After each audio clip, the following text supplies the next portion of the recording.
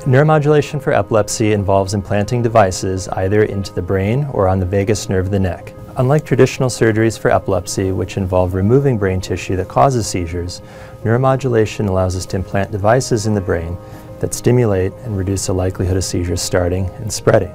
In many cases, these types of surgeries can have less of an impact on functions such as memory, attention, or language, for example. Neuromodulation allows patients to reduce their seizures and in rare cases can have the effect of making patients seizure-free. The three types of neuromodulation for epilepsy are vagus nerve stimulation, or VNS, responsive neurostimulation, RNS, and deep brain stimulation, or DBS. A deep brain stimulator, or DBS, has two main components.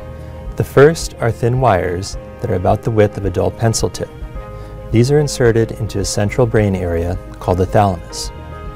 The DBS wires are connected to a pulse generator, or battery, which sits below the collarbone.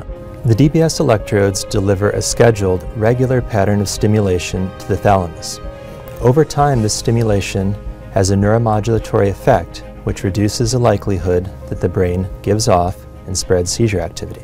The advantage of DBS is you do not necessarily need to know exactly the point where the seizure starts. The stimulation, meaning the electrical pulse, is on regardless of whether you're having a seizure or not.